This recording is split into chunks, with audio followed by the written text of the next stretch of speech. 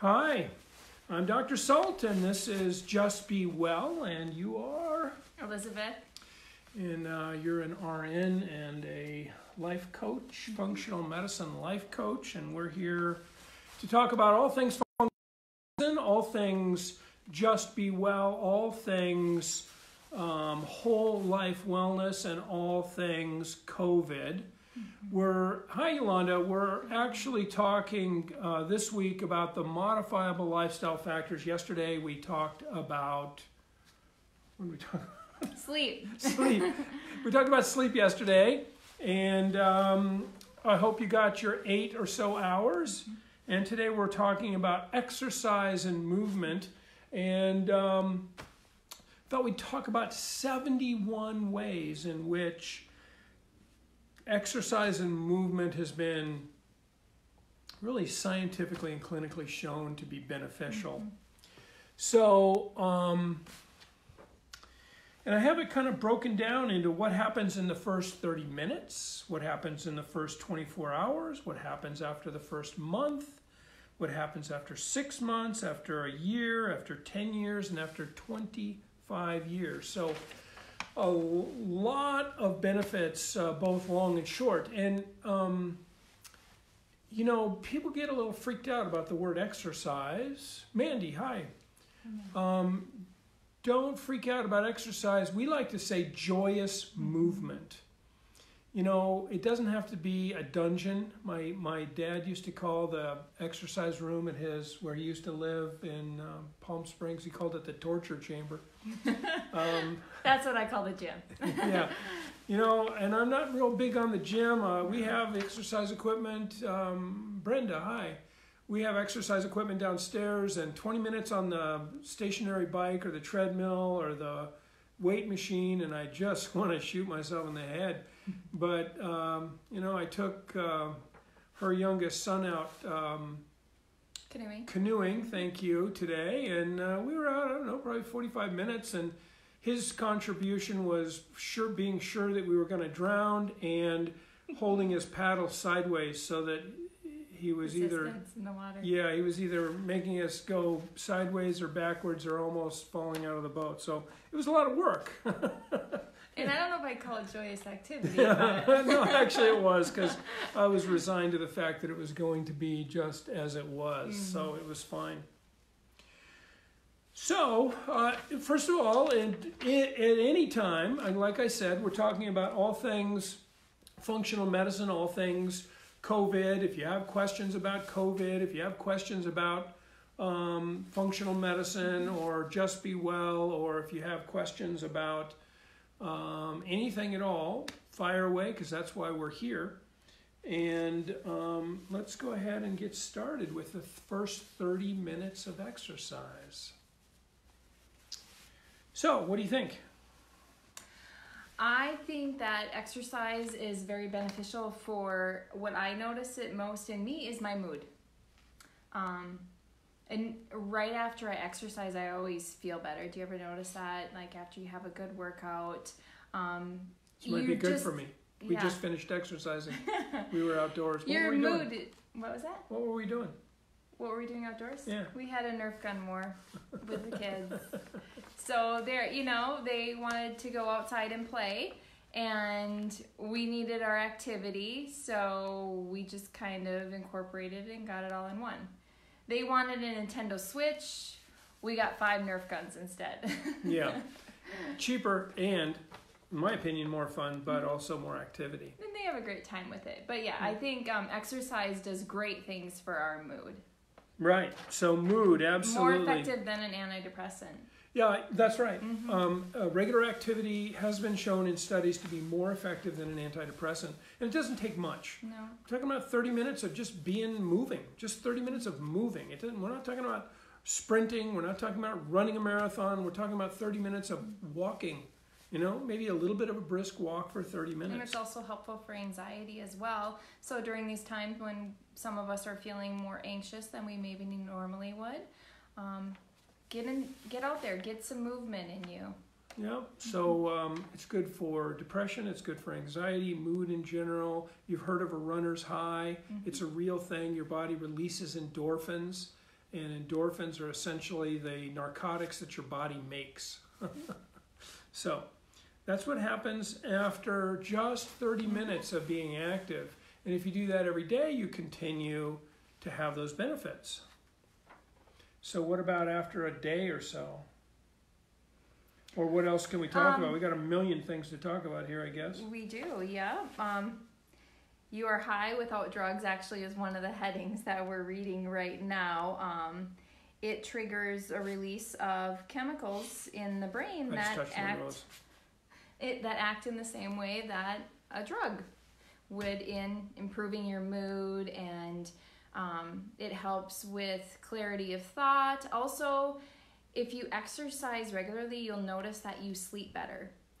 You fall asleep quicker, your quality of sleep is better, so you wake up feeling more rested. You know the commercials where the woman wakes up like in the white room and the sunlight's coming in and she stretches her arms up in the air, and I want to wake up like that, and I think exercise helps. Not quite that good, but well, actually, I think it can be. I mean, for sure. You definitely fall asleep. So, Mandy, you were talking about it's really hard to fall asleep. Exercise helps you fall asleep.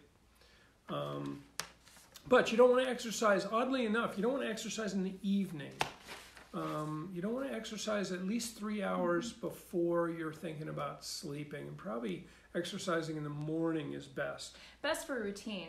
It's shown that, you know, getting into a routine of exercise, the best time is in the morning, because I think that that's the easiest time for us to sneak it in our day and not let the day get away from us. So that's, boy, does the day get away. Poof, gone, huh? It's like 8:30 or something already. What happened? I know. All right. So after only 24 hours of exercising, your productivity goes up. Yeah, you're more productive. Confidence. It's shown that people who exercise just after 24 hours show higher levels of self-confidence. It's ridiculous. This stuff is like the best drug ever invented. And yet I think there's people out there that I see that love to exercise, but I think there's a majority of us, like me, it's like I have to drag myself to do activities some days, and it's like, why? Because I know I feel better afterwards, and it has all these benefits. Yeah, it is weird. I love to exercise, but I actually... It's hard to make the time. Yeah, it is. There's always one more thing to do. Yeah. And it's just like everything else we talk about. You know, if you don't schedule your sleep, you know, it's just like savings. If you don't pay yourself first, you'll never save a dime. If you don't schedule your sleep, you'll never sleep enough. If you don't schedule your activity, you'll never be active enough, and so on. So pay yourself. Pay yourself in currency, in terms of savings, and pay yourself in terms of your modifiable lifestyle habits, and you'll be healthier. So in addition, you talked about more confident, you're smarter. Yep. Smarter. You learn information faster. I should be exercising a lot more. Oh, yeah, because he needs to be smarter, right? I do need to be smarter. I'm not very bright some days. Fran, greetings. Hi, Fran. Hi. And who else is there? Selena. Selena. Hi, Selena. Hi.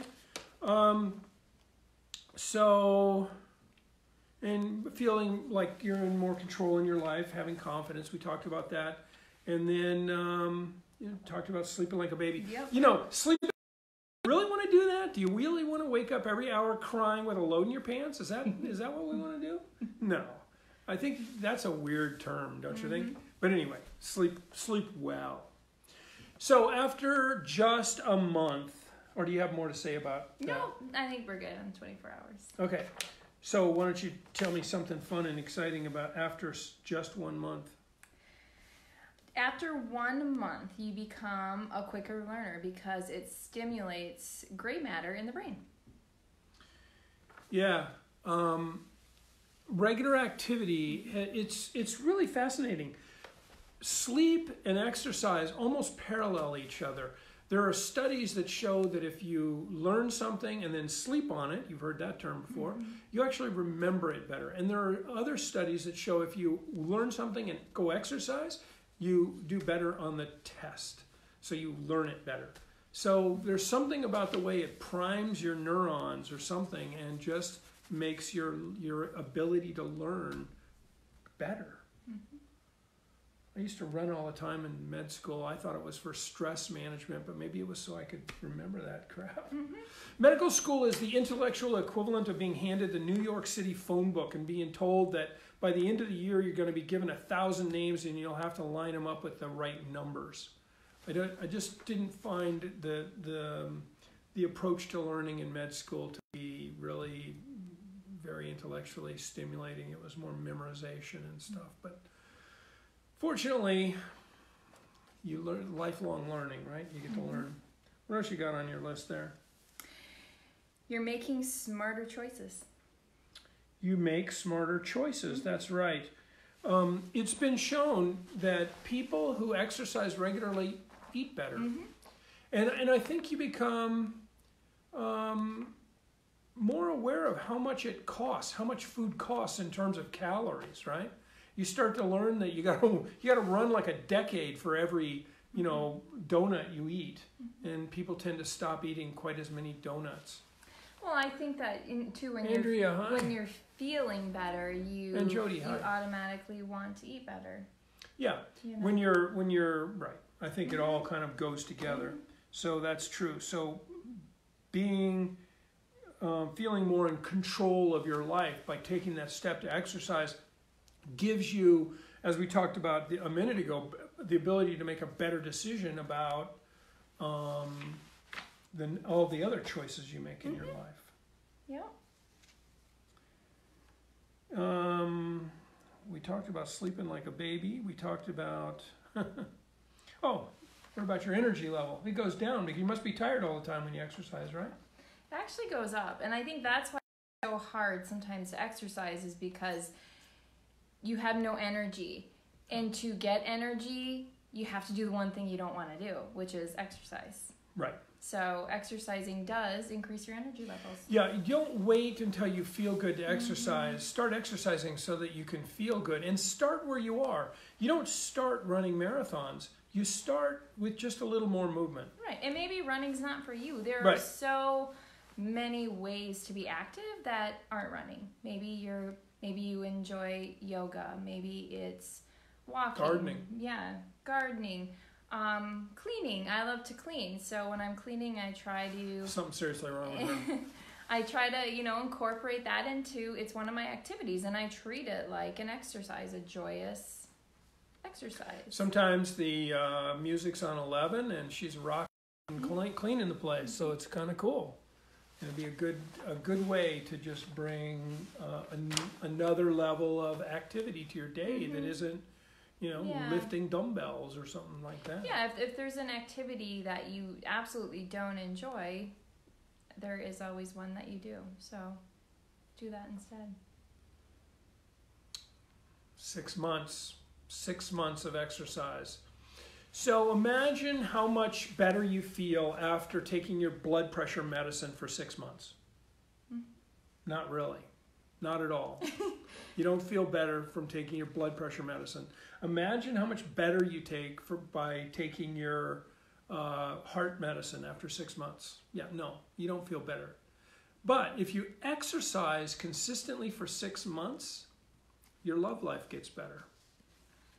That's not all bad. No, it improves testosterone levels. Yep, for men it improves testosterone levels, and for men, in addition to that, it makes them more sensitive. So it's almost like it raises their estrogen or something as well. It doesn't, but I mean, there's studies show that it makes them more attentive, and I think that may have something to do with the level of endorphins and stuff that are circulating, other hormones, maybe even dopamine and things like that. And so you ladies, I'm sure, will attest to the idea that a big piece of your mood is how interested your husband is, and if your husband is paying real attention to you, that's going to do something for your interest in your love life as well. So it works both ways, not just men. No. nothing else on that page, on the 34 and 5 that you wanted to talk about? Okay. All right, go ahead. Keeps your heart healthy. I think that's one that we are aware of. Obviously, people are aware of it. Exercise is good for our heart, but it actually shows 6 months of regular exercise results in a 30% reduction of C-reactive protein. Right, it lowers your cholesterol and it lowers your C-reactive protein. So cholesterol, we all know. C-reactive protein, maybe you haven't heard of. It's a marker of inflammation, and it's been shown to be a minor independent risk factor for heart disease. And running lowers that marker of inflammation. So not only does it lower your cholesterol, not only does it lowers your bad cholesterol, it raises your good cholesterol, it lowers inflammation. So it does almost everything good for your heart. Lowers stress. Stress is a big influencer of heart disease as well. The one thing it doesn't do is it doesn't change your homocysteine, unfortunately.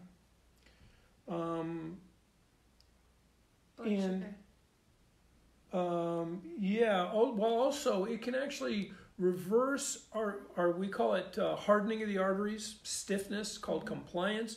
Running or exercise, not running, activity will reverse that stiffening of the arteries, and that's a big deal because the way the system works, it's like a snake swallowing something. It stretches, and it's not only the heart pumping, but it's the arteries pumping too. And by doing that, by having these stretchy arteries, you can actually get more blood flow to your organs, so that's really important. Great music always helps me clean. Yeah, exactly. What did Selena say? That's the best way to clean. I'm way more productive. Yep, with some music. Yep, go with the beat of music. Gets you moving. Yeah, you can kind of see the marks in the carpet when she's been, depends, you can tell what song she's been on by the marks in the carpet. No. Yeah, and blood sugar. Yeah, it lowers your blood sugar. Exercise lowers blood sugar. So it's interesting. A lot of new diabetics will think, oh, well, I'm going to be really active today. I should take more insulin. But it's the opposite. Oh, I'm going to be really active today. I should take less insulin. And if I'm sick, I should probably take 1.5 times my insulin. I should take more insulin. It's kind of backwards from what people think. But think about it this way. Your muscles are the primary users other than your brain. Your brain and your muscles are your primary users of sugar. And so if you're exercising, you're burning more sugar, which means you need less insulin to get it out of your blood. So it definitely helps with your blood sugar, but it also lowers your risk of getting diabetes by something like 20% or something. So another giant benefit. What else you got on your list there? You're living a healthy lifestyle. Activity will gradually affect and improve your diet and lifestyle habits, like we talked about before. When you exercise, you feel good, which motivates you to eat well, which motivates you to take care of yourself, which motivates you to keep exercising. Right, and so people who are given counseling alone, looking at drinking too much, alcoholism, people who are given counseling alone had essentially no change in their behavior, but people who were placed on a regular activity actually reduced their alcohol consumption significantly. And part of that may be because it helps with depression and anxiety and stuff like that, and social angst. And I used to run a drug and alcohol treatment center, and it's my opinion that with alcoholism, and I'll show you somebody who also has another diagnosable issue, usually social phobia or depression or anxiety. So the exercise directly addresses that underlying reason for alcoholism in many people's cases. The driving force to why they do it. Right, exactly. Yeah. All right, so that was like number 40-something. Yeah, we're on 44. 44. Greater intelligence activity. It's a lot of these say running and I got some of these off of a running page, so it says running, but it really is just activity. It doesn't have to be running. No. Yeah, so it increases your intelligence. Now, intelligence isn't an IQ. We used to think that intelligence was this IQ. There is no one number for intelligence. I like to tell a story about my two sons. Well, one of them's a PhD physicist. The other one is runs an Apple store. But in high school, of course, the physicist, he was getting straight A's and blah, blah, blah. And the younger son was having to follow in those footsteps and, frankly, couldn't organize the contents of his own pockets, which I can't either, by the way. But he had a totally different skill set. He wasn't that great at math or school in general, but he had 1.2 billion friends. And he writes songs. Like, he went to school to become a recording engineer, and I just think to myself, gosh, he can write a song, I can't, and his brother can do math. I think I can. I can't right now, but if I studied, I think I could. So, who's really smarter? The one that can do something I absolutely can't do, or the one that can do stuff I can do? This idea of intelligence we have.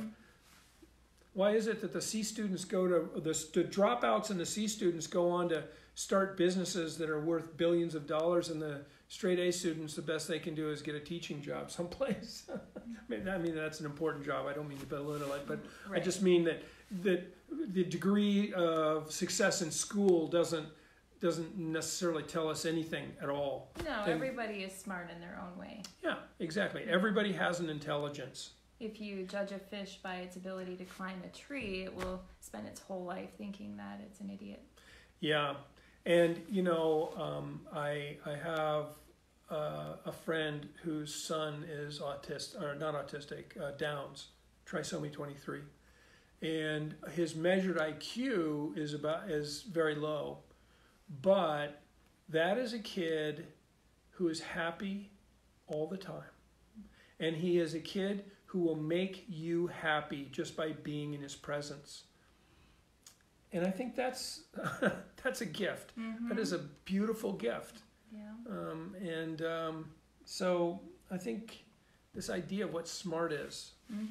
But being active will get the stuff flowing in your brain. Yep, it allows your brain to have higher level thoughts, which I thought was really awesome. In fact, again, that parallel between sleep and exercise, there's a part of sleep. REM sleep kind of integrates your memories, and non-REM sleep actually helps you solve problems. And there's a big parallel between getting into that sort of thoughtless state of exercise and being in that that non-REM sleep. And they both allow you to come up with novel solutions to problems that you're facing. Got something else down there? No? Yeah. Oh, yeah, a ton of them. Yolanda, we are all brilliant in our own ways. Yes. Yep, absolutely. I agree. Yeah. So, okay, where are we? After a year. All right. Now, after a year, after a year of eating brownies and ding-dongs, boy, you just feel great, right? No, you don't. You don't feel great. You don't feel great after taking your blood pressure medicine. But if you exercise for a year, probably you wouldn't even need your blood pressure medicine, and you'd have all of the benefits we've talked about so far, plus what we're about to talk about. So exercising on a regular basis causes neuromuscular changes that lead to better efficiency, better body efficiency. When I used to live in a tent in Yosemite, for fun, we would take the tram over to the Happy Isles, and from there we would run to the summit of Half Dome and back, which I think is 27 miles round trip. We just did it for fun. But we were so efficient because we were so active all the time, you know? I mean, it was like nothing to just reach up into a tree branch and do a one-arm pull-up. That was just sort of a habit. We didn't even think it was a big deal. Mm-hmm. But that efficiency of your muscles is just unbelievable. The difference, I like to talk, you know, in airplanes, we talk about a performance envelope. And if you go outside of the performance envelope of an airplane, bad things happen. But the human performance envelope ranges from a couch potato to the most highly trained athlete you can imagine. And for every highly trained athlete, it's different. You know, a world-class badminton person has a different, completely different idea about what fitness is than, you know, a power lifter or a marathoner or a rock climber. Mm-hmm. But they're all physical specimens of elite caliber, and yet very, very different. So, you know, the what the human body can do in so many different directions is just unbelievable. And being physically fit allows for that flexibility of being able to do different things. And for the prevention of being injured. Yep. You know, you have less likely to have back pain if you have a stronger core. If your legs and your muscles are stronger, you're less likely to suffer from a knee injury. Nope. Yeah, so and it's just stronger. You're stronger and sturdier. Stronger and sturdier and more coordinated. Mm-hmm. So some of it is, like I used to do this demonstration for patients in my exam rooms where they'd be talking about how, you know, what do I need to exercise for? And I'd say, well, watch this. I'm going to trip. And I would stand up, get out of my chair, and I would sort of trip. And I'd hop 3 or 4 times on one leg across the room to get my balance. If you are not strong enough to do that, you fall. And if you fall, you might break your hip, right? Or something else. You might break your kneecap or whatever. So being strong allows you to recover from little stumbles. So it's a whole mash of things. You're actually more coordinated, you're actually stronger, and then you have the strength to recover. Okay, what else? What other fun things? After a year, higher spirits, mental and emotionally, you're doing better. I mean, if you're consistently working out and consistently feeling better every day, over the length of a year, think of all those new habits. Think of those new ways of thinking that you're going to start doing. And when we talked about stamina, it's not just physical stamina, it's mental stamina. I mean, when you're physically fit, you can actually sit down and do mental work better. Yeah. Your memory's better, your short-term memory, your working memory, all of those things improve. Yep. And so, you know, if you're trying to get your taxes done, it's easier. But also, if you're trying to, you know, read a novel or whatever, you can remember the characters. I mean, how many times do you have to, every time you pick up your book, oh, I haven't read in a couple of days now, who is that person? I got to go back 3 or 4 pages and read. Well, your memory is better. You don't have to do that. So it works out well. And you look good. You know, you start to feel good. Like I said, you take care of yourself. And if you're running, obviously, or being active, you're probably going to be transforming those areas of maybe more adipose tissue into more muscle. So, yep, and you're releasing more growth hormone. So not only are you making the better choices just because, oh, I found out I have to run an hour and 45 minutes for every donut I eat, so I'm not going to eat as many donuts, and I, you know, blah, blah, blah, all those mental things, but also you're releasing hormones that make you less hungry. You're releasing hormones that make you build lean body mass and burn fat. You're getting less insulin resistance. So, I mean, you almost can't find something bad about exercise. And again, I keep saying that bad word, exercise. It really, we're not talking about exercise. We're talking about movement, joyous movement. You know, if you think about it, I used to tell this story a lot in clinic. Imagine that you're a cave person and it's time to get water. You know, there's no tap. You don't just walk over to the tap. You get yak bladders and you tie them onto the end of some long stick and you put it on your shoulder and you walk down the hill to the creek and you fill them up and then you walk back up the hill with these 2 full yak bladders or whatever. And that's how you get water. And if you're hungry, you got to walk over to the berry bush and pick some berries, you know, for a little snack. And if you want a big meal, well, now we're talking about our blowgun and we're going to shoot down a monkey or something. Hopefully, that sounds terrible, doesn't it? But anyway, let's make it a partridge. I don't know if they use blowguns on partridges, but anyhow. So, you know, there's just a ton of things that, you know, what does activity do? Well, our bodies evolved in an environment with a lot of activity. Somebody said that, you know, a hunter-gatherer, they don't work nearly as long hours as we do. You know, we work ridiculous long hours, but they work more physically hard than we do for shorter amounts of time.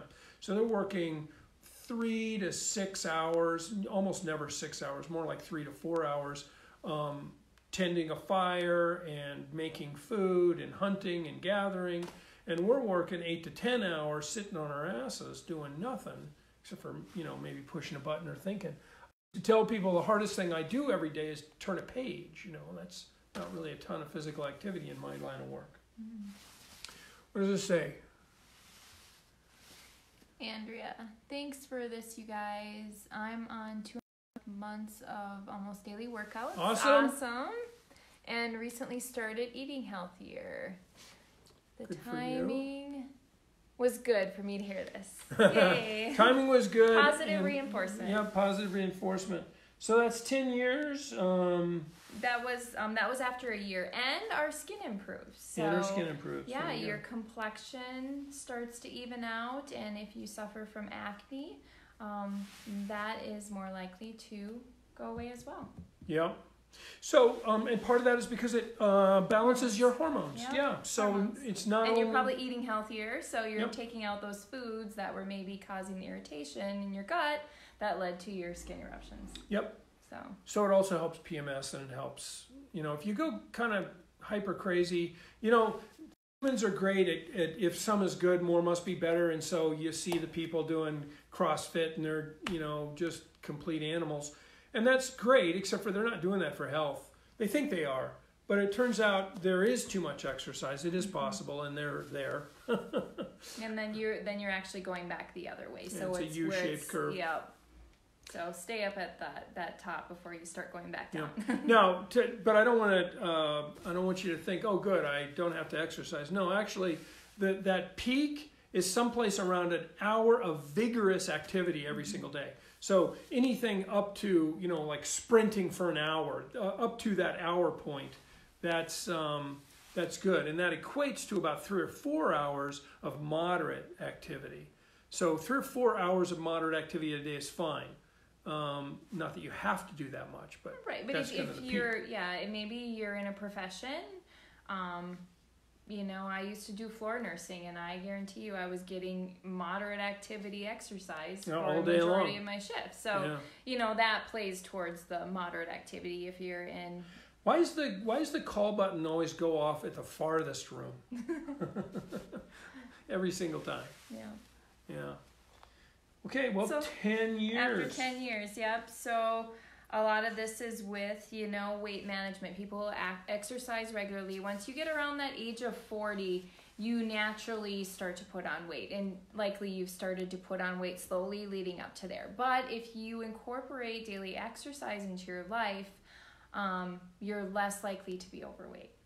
Yep. Yeah, well, I don't even have any more to say about that. There you go. Mm-hmm.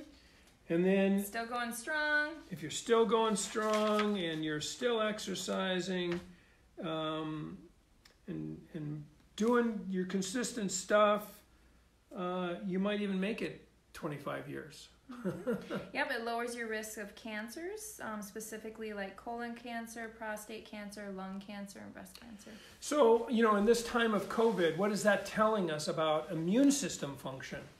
You know, it's guarding us against all of these invasive illnesses. People who exercise regularly actually have fewer viral infections, they have fewer cancers, they have fewer allergies actually.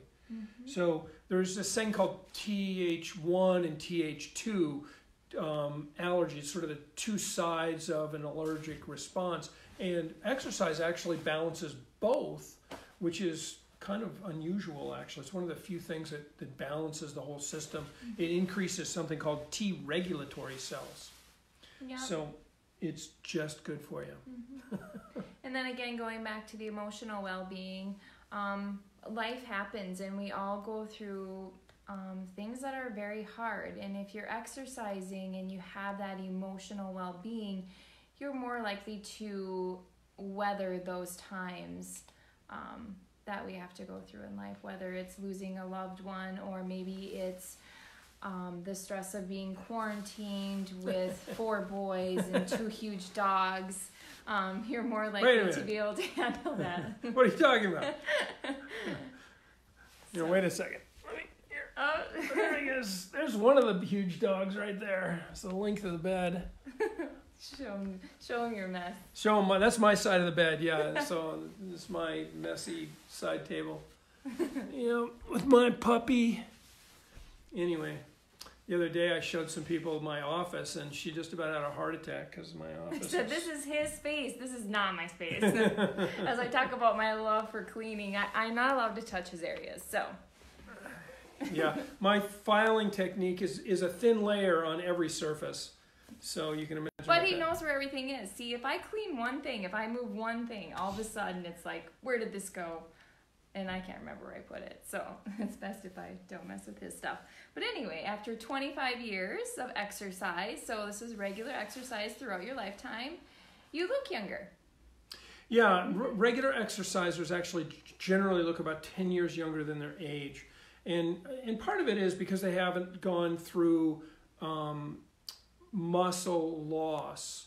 And there's a fancy name for that. And I was going to throw it out there just to show you how smart I am, and I can't remember it. Sarcopenia. Sarcopenia. So if you exercise regularly, you don't get sarcopenia. And so you have, you just have a body that looks younger, and then you're releasing growth hormone, and that keeps your skin tighter. It keeps the fat pads from, you've seen the people whose faces just sunk in like that. They look like a living skeleton. It's because they've lost these fat pads, and having more growth hormone keeps those fat pads in place. There's a few places in your body where you want a little fat, and your face is one of them. And then guess what? If you exercise regularly, you live longer. You live longer. Yeah. And maybe that's a good thing. I'm pretty sure it's a good thing. We just watched a movie. What's the name of that movie with Danny DeVito we just watched? Oh, Jumanji? Oh, Jumanji. The new Jumanji. And he's just a curmudgeon like only Danny DeVito can be. And at the end of the movie, he goes through this whole experience and he realizes he's always saying, growing old sucks and don't let anybody tell you otherwise. And then at the end of the movie, he says, growing old, and his grandson says, I know Grandpa sucks. And he says, no, it's a privilege. Sometimes I forget that, but growing old's a privilege. And it really is. Get to watch the grandkids grow up, through FaceTime these days. And through chat and whatever, but yes. Hopefully when this is over, we get back together and see the grandkids and all that good stuff. All right. There might be something under here now. Let's see. Organized chaos, yes. No, not organized chaos. Just chaos. Okay, my stuff is organized chaos. I used to have this sign, the little triangle with the exclamation point in the middle of it, the warning triangle, yellow, and then it said, caution, high levels of entropy known to exist in this area.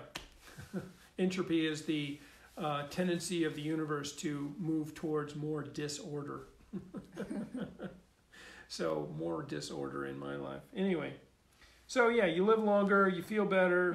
A study of 70-year-old participants who had been lifelong exercises found that their hearts, lungs, and muscles were as good as those of 40-year-olds. Oh, here's another interesting factoid, which I kind of find really fascinating. So imagine, oh, hi, Kate. Imagine a 19-year-old running a marathon, okay? 19-year-old running a marathon has a certain, average speed. Let's say there's 1 million 19-year-olds and they're all running a marathon, the average speed. Now, the fastest marathons are generally in the mid 30 years old. So you've got 19-year-olds are on this axis here. The 35, 36-year-olds are the fastest. What age do you think you are when you're back down here to where the 19-year-old average speed is for a marathon? Take a guess. Don't all flood the chat. The answer is 62.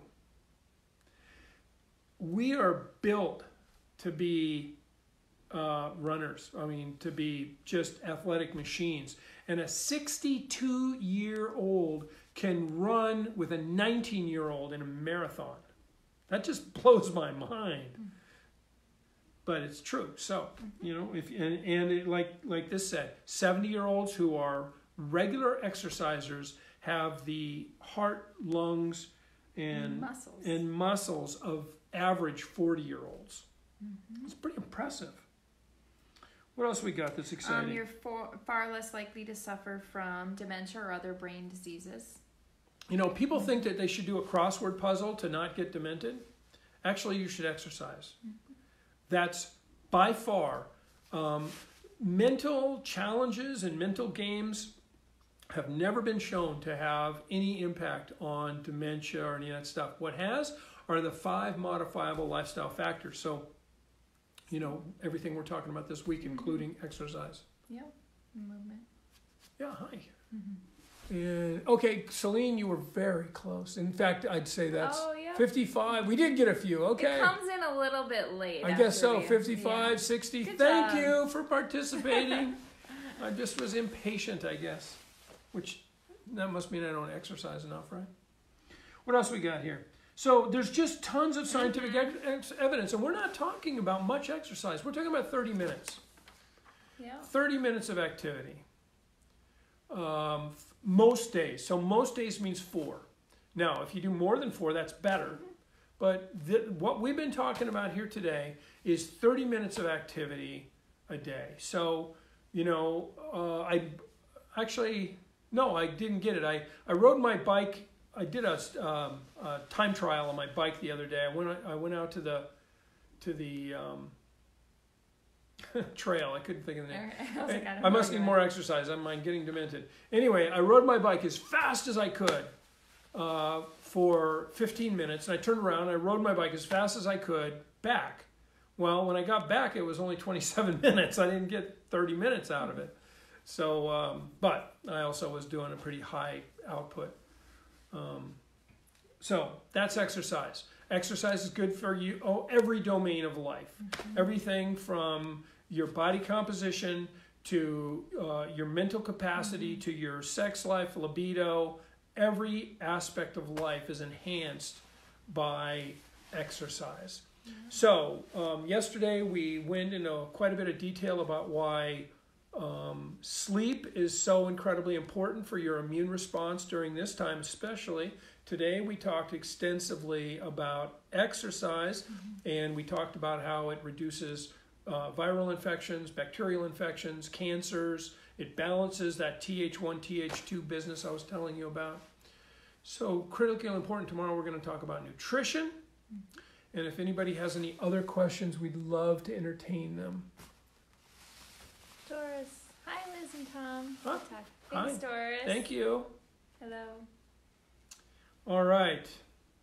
I don't know, how long into this are we? We've probably taken up way too much of your time already. I didn't grab my phone this time, so I'm usually the timekeeper. And I think there's a clock up here. I'll look, just for fun. No, there's no clock. I can tell you that the VCR is set on channel 767, though. Whatever that is. All right. So yeah, makes me want to exercise right now. Yeah, don't exercise before bed, though. I know. All right, we will see you tomorrow, probably in the evening again, or I don't know. Let us know in the comments if a different time works best. Yeah, if mornings. If we get a whole bunch of people saying morning, maybe we'll try to throw it up in the morning. if we found out that trying to do it at 7 or 7:30 is like right before one of the kids' bedtimes, and it's kind of chaos. And I think that you were ready to come on, sit down here at about 8:29 3/4. Yep. I was ready like 15 whole seconds early. Yeah. Yeah. So, all right, what else we have here? What are our thoughts on intermittent fasting? Yep. So I think it's really good. The data is really strong for a kind of intermittent fasting where you eat from 7 a.m. until 3 p.m. every day, and you don't eat from 3 p.m. to 7 a.m. the next morning. There's strong data for that. There's strong data for like 1 day a week of not eating at all, other than maybe a protein drink and water. And the reason for adding a protein drink is because if you actually starve yourself, you will lose muscle mass. But by taking 15 or 20 grams of protein in a drink, you can preserve your muscle mass, your lean body mass. So the data is really strong, and I think. So here's the thing: I say the data is really strong, but what I'm talking about are gene chip data. So there hasn't been enough experience with it long term in humans. There's good experience in animals. There's good experience with looking at which genes are turned on and turned off, and it's very favorable. So I'm very, very favorable towards intermittent fasting. And I read that it's good for your immune system too, that it boosts your immune system. Yes, it does. And then there's a question about keto and paleo. So I don't think there's one right diet. If you look at niches all over the world, humans have filled them. And if you talk about Inuits on a traditional diet of really whale blubber and seal meat, they are ketogenic. And they're ketogenic for most of their life, all winter for sure, every year, all winter or much of it. And then maybe not quite as ketogenic in the summertime because they can harvest, they can gather. And people are afraid that if you are on a ketogenic diet, all kinds of terrible things are going to happen. But the truth is, most of the time your numbers get better. Cholesterol goes down, triglycerides go down. All kinds of good things happen, especially if you're getting enough omega-3 fatty acids. So a well-designed ketogenic diet or paleo diet needs to have fish. Yeah, and it's not the heavy on like the animal proteins as I think some. Yeah, a lot of people think that a keto diet and a paleo diet. A paleo diet is 50% plant matter by weight. So if you think about a pound of steak and then you think about a pound of vegetables, that's a big pile of vegetables, right? It's like a whole head of cabbage. So it's 50-50 by weight. Yeah. And then a keto diet is mostly fat, not protein. So it's not a high protein diet. A lot of people think it's a high protein diet. It's a high fat diet, moderate protein, extremely low carb. So for us, normally we're eating, maybe 70% of our calories from carbs and 20% from protein and 10% from fat. I mean, that would be sort of the ideal high carb diet, right? Well, a keto diet is the exact opposite of that. It's 70% fat. Yeah. It's mostly fat, tons and tons of fat, not tons and tons of protein. So done well, done right, I think any diet can be healthy.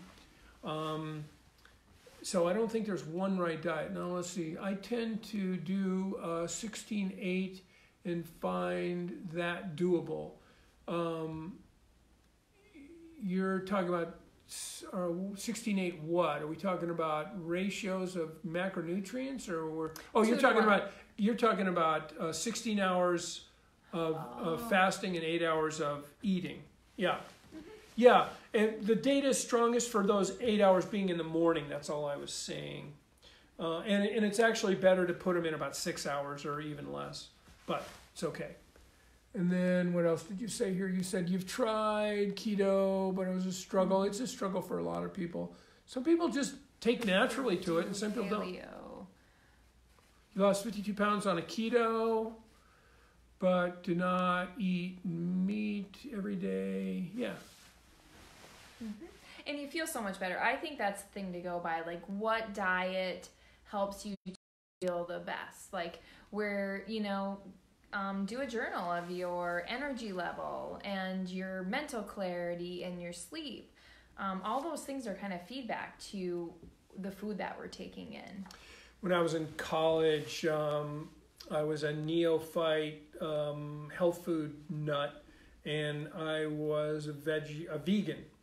And I was eating tons of pasta and tons of, carbs. And I was bloated all the time and had gas all the time. I felt terrible. And of course, other people that I was veganing with, they were doing great. And then I read a book by Dr. Diadamo, The Blood Type. I don't know that it's super valid, but I happen to have type O blood, and that says you should be eating more meat. So I said, I'm going to try this. I started eating healthy, but, whole foods, less grains, less simple carbs, less processed carbs. And I felt better, way better. So, everybody, I think's metabolism is a little different, and I think it's worth exploring it. What else? Oh, Mandy said, just ask my sister. Ask your sister about losing weight, you mean? Is that what you said up here? Is that what it was? No, that was Selena. She said she's lost 50. She said right there. Oh. We're fighting. We're fighting for scrolling. There you go. Just ask your sister, yeah. Well, we all know she lies through her teeth anyway. It wouldn't help to ask her. All right. Now I think that's it. So we will talk to you tomorrow about nutrition, and we'll be talking mostly about sort of a whole foods diet, because from a whole foods diet, you can build any diet. You can build a keto diet, you can build a paleo diet, you can build a vegan diet, you can build a vegetarian diet, whatever kind of diet you want to build. And we're just going to talk about the benefits of certain kinds of foods and, that kind of stuff. All right, so we will see you tomorrow. Leave a comment if you have a preference for time, and we'll see who wins. One comment for this time. For this time frame? Yeah. Okay. So let's see if anybody else comments. Otherwise, we'll be at the same time. All righty. Bye. Bye. I'll see if I can push the button.